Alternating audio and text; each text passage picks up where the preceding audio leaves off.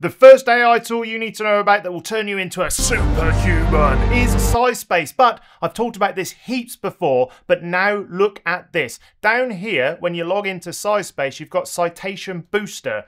Citation Booster apparently increases your citation count by 20%. Anyone would want 20% increase in citations. So what happens is you create an AI avatar with your own voice and style, and you can also select from a diverse number of voices, streamline your content creation. So this is about publicizing the work that you want to get in front of people. I really, really like it. It's actually something that I think is completely underrated in the academic world, which is the post-publication promotion. Ooh, the PPP.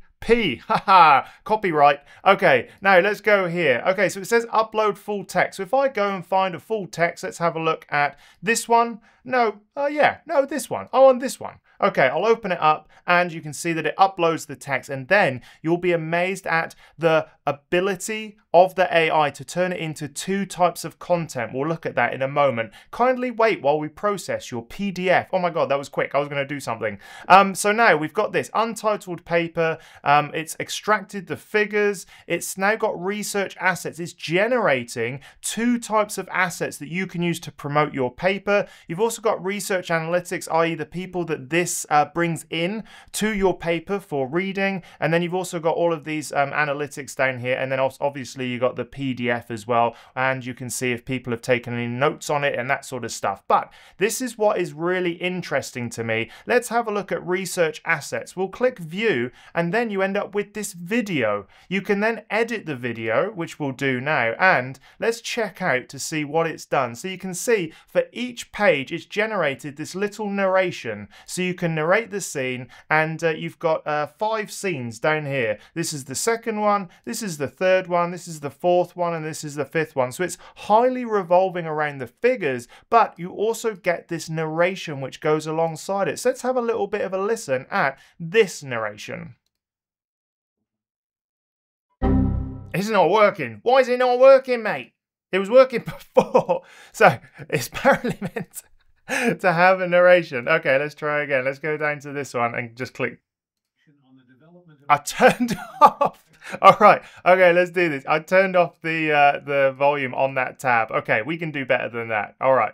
Let's go to the second tab and try that. The graph showcases the resistance ratio versus the number of bend cycles for 2 different measurement techniques. There we are. So it's a little bit slow. It's a little bit boring if you ask me. So I think you could go here and record with your own avatar. So you click here and you can then say, yes, I'll be fine with me publishing my voice. Then you can narrate the paper in your voice. So you can skyrocket your paper's citation count. You can track analytics, all of this sort of stuff. So we can't find your profile. Create profile. Can't find me. There we are. That's better. Andy Stapleton. That was a little bit annoying, wasn't it? Going through all those other Andy Stapletons that aren't nearly as important as me. And then you can generate and publish a video. So there we are. We go in, add a clone, continue with sample voice. And I do recommend you try to persevere through and creating your unique voice and video clone if you feel comfortable with that, because I think it will make the video much better. Another thing that you need to know about this tool is this. So what it creates for you is a presentation that allows you to easily kind of like start to think about your results. Now, look, it's got this sort of stuff, table of contents over 2 pages. So some of the formatting is a bit weird. I think it gives you pretty good talking notes for a presentation, because not only does it give you the structure, it gives you the bullet points, and all you have to go in now is you could take these, put them into like a PowerPoint presentation, and then put in some figures, some diagrams, put big arrows, put big squares around the things you want to talk about. And look, it's even put in the diagrams and the figures that you need to talk about, which is actually pretty good. It shows the right things. It's got this, it's got the conclusions. So overall, I think it's done a really great time. It's even got what I call the clapping slide right at the end, where it's like, thank you for your time and attention. Cue the clap. The next tool you need to know about is Julius AI. Now, I've talked about this so many times and I absolutely love it. Julius AI is that little data science in your pocket that's like, hey, I'll help out, don't worry. But it's got even more powerful because in the past, it used to have this, Python. It only had Python runtimes, which means all of the code was generated with Python output, which means you'd have to use a Python environment to sort of like, copy and paste this code across. But now you can use this, go up here, you can use R. So by using R, you can now get access to really powerful data analytics and visualization right in this AI tool. And I think this will open up a world of awesomeness for a range of different people. So let's have a look and add some files and see what happens. Okay, so we'll just wait for that to upload and you'll see that it's able to generate not only the results in the AI tool, but it gives you the R code that you can use in the R sort of like software programs. So here it's got the prompt as well as the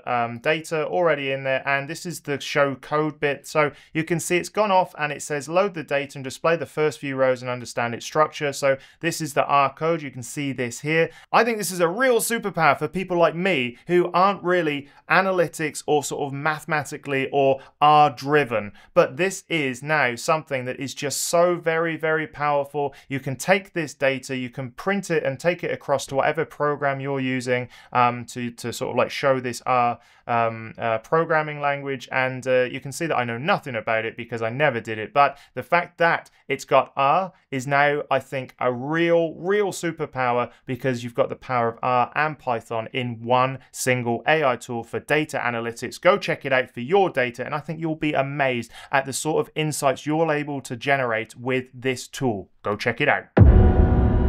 One of the things I found really challenging during my PhD and my research time was having to go out to the literature all the time to find new papers to read, to get inspiration from new papers, and it wasn't something I particularly enjoyed. I'd much rather sign up to something like Google Alerts, but there's a new AI tool that can do a little bit of that work for you, and I think it's a new superpower, and that is GoatStack AI. GoatStack is an AI tool that goes out, looks for papers, and sends it to your email inbox. That I love. So here, when you sign in and you first get started, it says, what topics are you interested in? So I'll go in and you can choose from these down here, but ultimately I'm only really interested in OPV devices. And here we can say add, so you don't have to select just from those. I want transparent electrodes.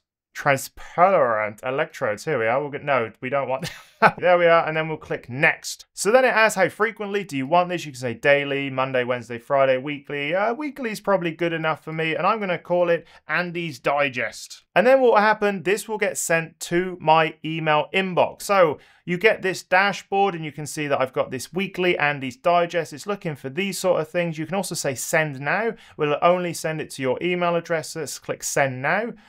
AI agent is still preparing my requested newsletter. Try again in 60 seconds. I will, you bloody awesome thing. So then we've got keywords to include. So if you find this including things that you don't really like, you can make sure that it filters those out. You've also got custom instructions if you sign up, but also this digest does have a public profile. So if you know it's a popular topic, you can actually reach out to other people in your field and say, hey, I've already generated this. And if you wanted to, you could even turn it into a monthly recurring revenue service for you. You could monetize your newsletter if it's a really popular newsletter and you've gone to all the effort of, making sure that it's super powerful with keywords to exclude and all that sort of stuff. So it could be a little side hustle for you. I don't know, but it is an option if nothing else. And what you'll end up with is an AI sort of generated newsletter that looks like this. So you can see that here I've got power conversion efficiency and OPV devices. It's got the nice graphical abstract there, and it's also got key points, which is a really great tool. So even in your email, you can see these key points. So here is a list, and then you've got a little kind of generated,